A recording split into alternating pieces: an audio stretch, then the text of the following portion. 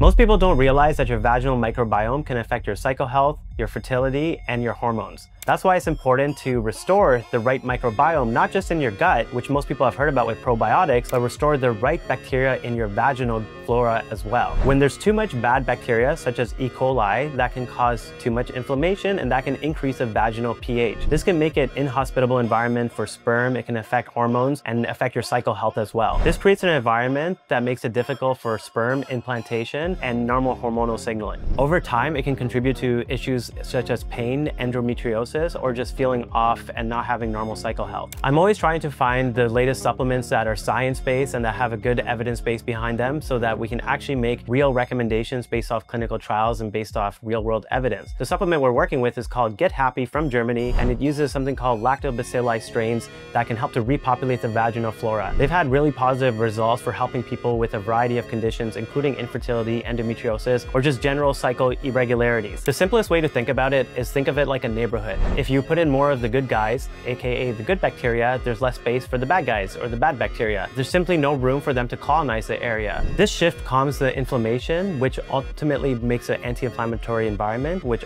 is the foundation of reproductive health. So I know there's millions of supplements out there, but this is one supplement that is available in Dubai and also available internationally for people interested. It's something I think worth trying, doesn't have much harm, and has a pretty good evidence base behind it as well.